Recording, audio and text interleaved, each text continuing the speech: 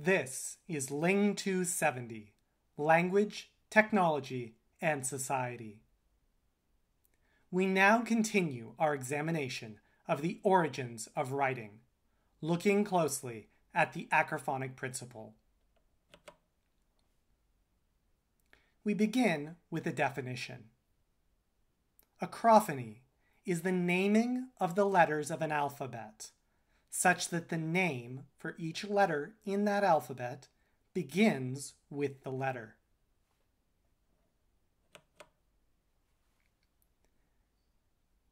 The acrophonic principle, then, is the use of symbols to represent other words, using the sound that begins the pronunciation of each such symbol.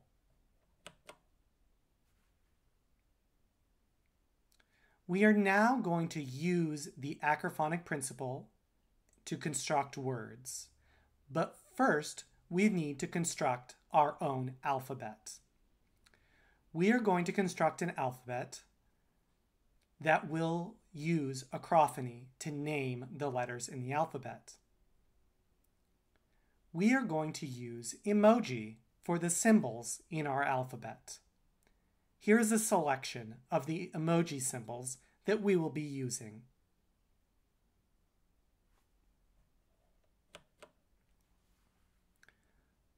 Before we go through the letters in our new emoji alphabet, I want to refresh you on the International Phonetic Alphabet.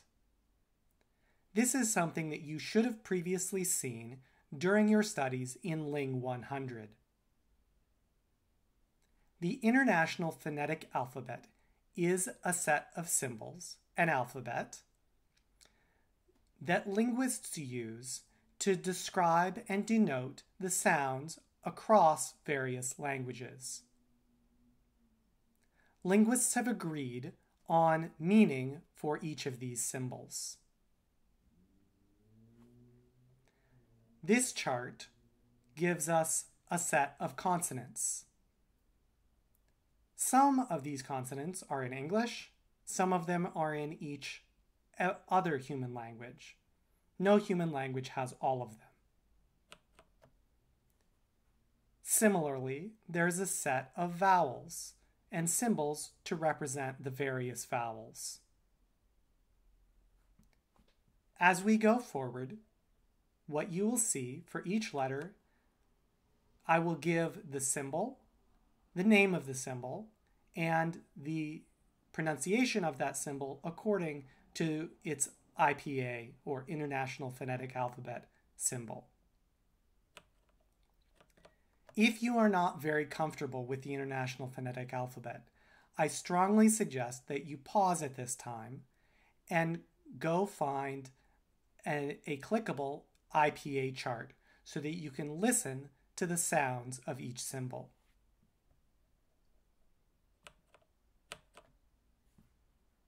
Let's now construct a new alphabet.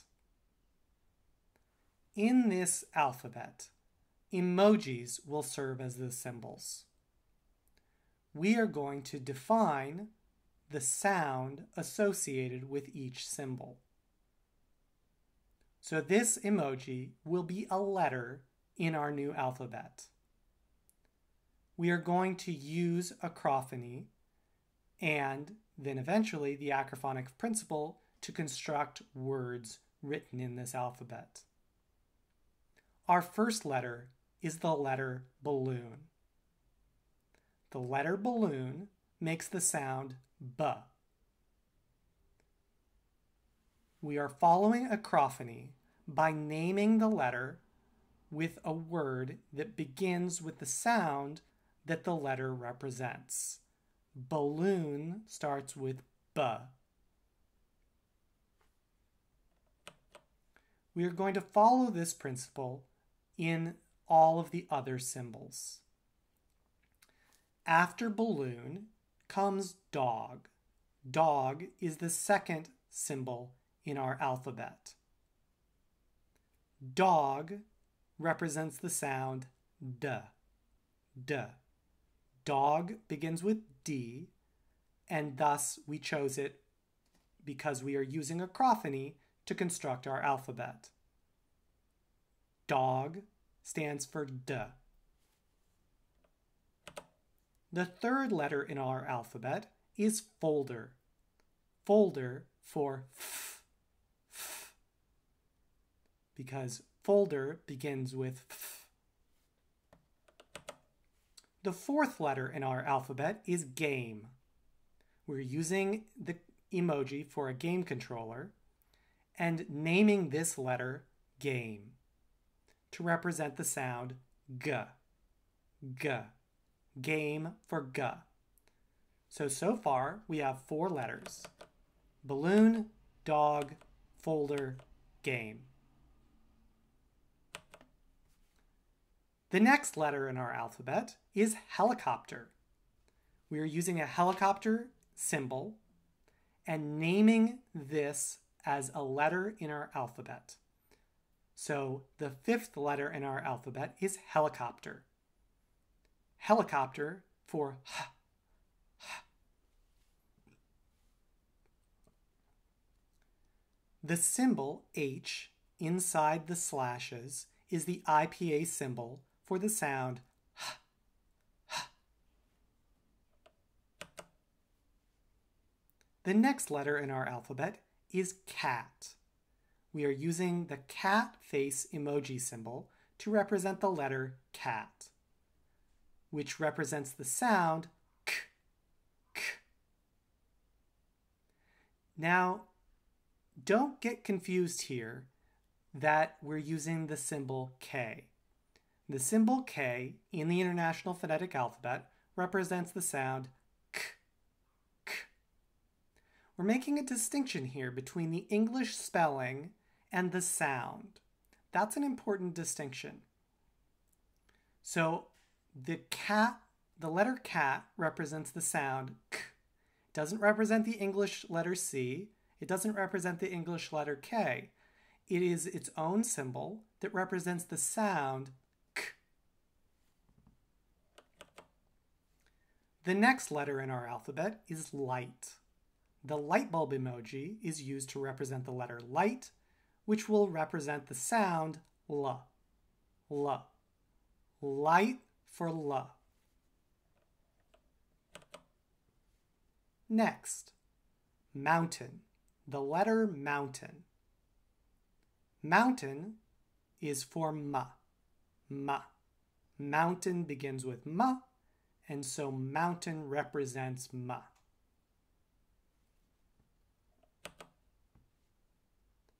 After mountain comes knife. We're using the emoji for knife, and our letter is going to be called knife. The letter knife represents the N sound. Again, don't get confused by the English spelling. In English, there's a silent K at the beginning of the word knife. Because we don't pronounce it, we're going to ignore it. And knife has N as the first sound, and so the emoji knife represents the letter knife, which represents the sound N. Next, we're going to have an exception.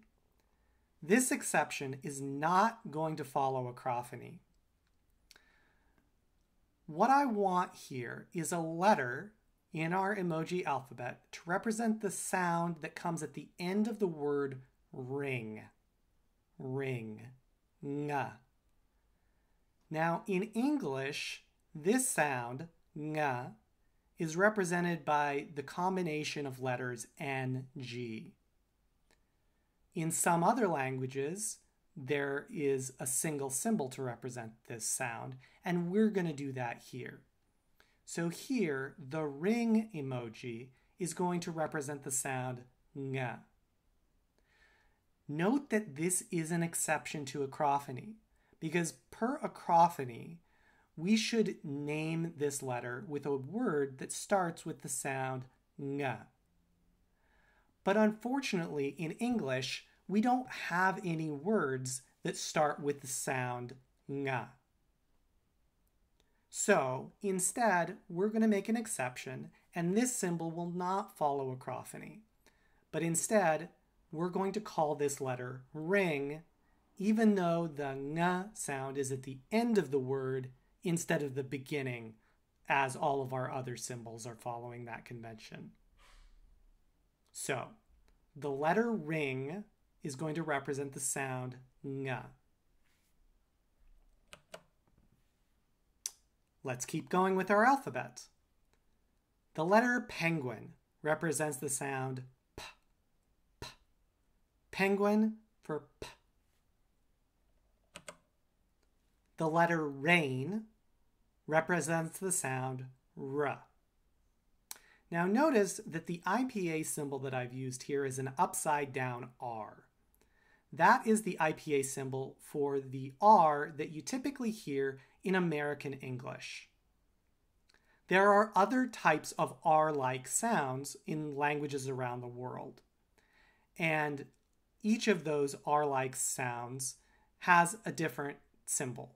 This upside down R is the one for the R that you hear me saying in the word rain.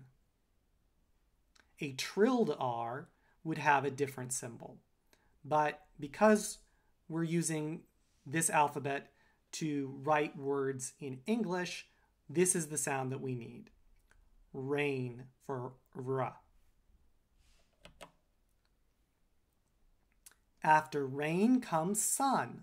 The letter sun represents the sound s. The letter tree represents the sound t. The letter violin represents the sound v. V.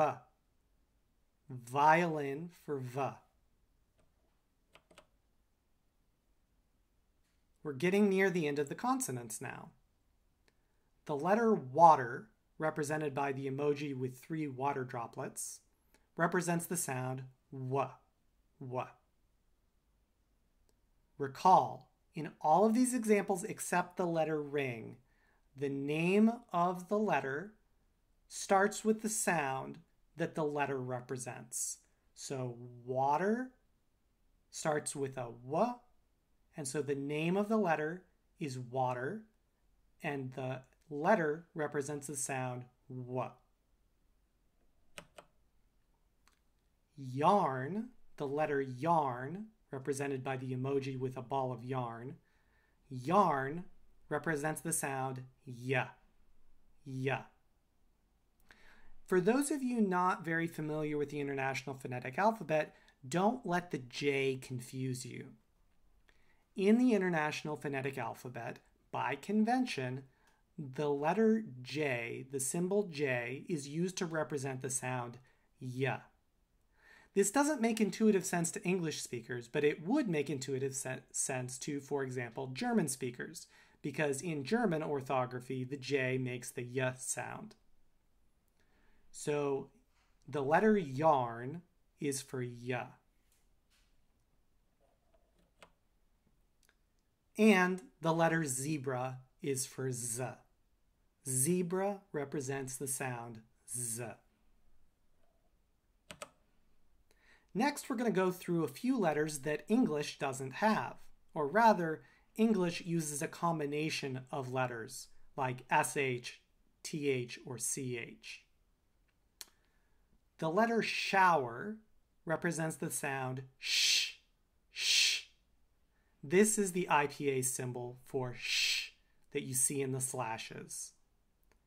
Shower. The letter shower represents the sound sh. The letter chair represents the sound ch, ch. Chair for ch. The letter jet represents the sound j, j. The 2 symbols that you see here between the slashes are the IPA representation for the sound j, j. The letter jet makes the sound j. That's all of the consonants that we're going to include in our alphabet. Let's now go through some vowels. The letter X represents the sound A. A. Ax for A. Index for I. So the letter index with an emoji of the index finger represents the sound I. I. The letter island represents the sound I. I. Now, don't get confused here. English vowels can sometimes be represented, different vowels represented by the same letter. So the letter I in index makes the sound I. The letter I in island makes the sound I. We're going to have separate symbols for each of those sounds. So the letter index makes the sound I. The letter island makes the sound I. The letter elephant makes the sound A. The letter octopus makes the sound A, which is represented by this A symbol in IPA. Octopus for A. And we have the letter orange for the sound O. O. Orange for O. And finally, the letter umbrella for the sound A. Umbrella for A.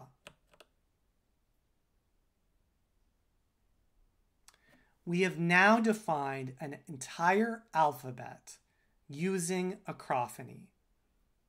Acrophony is naming the letters of an alphabet such that the name for each letter begins with that letter. The acrophonic principle is the use of symbols to represent other words using the sounds that begin the pronunciation of each symbol. Here you have 4 English words written out in our alphabet. Take a few minutes and see if you can sound out what this phrase means.